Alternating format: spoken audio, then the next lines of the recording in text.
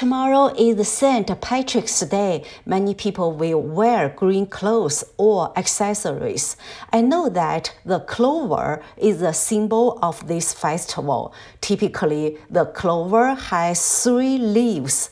It is said that finding a 4-leaf clover brings good luck. I can't find a 4-leaf clover, but I can crochet it.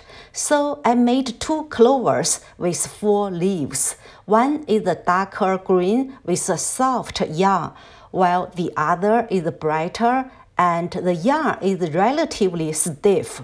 I chose the softer and greener one for myself. I'm going to pin it on my pickleball clothes and wear it tomorrow. I gave the brighter one to my husband. Men don't care about the color or the texture.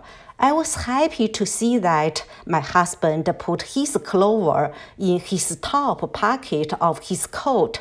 Hope we will have a good luck tomorrow and beyond.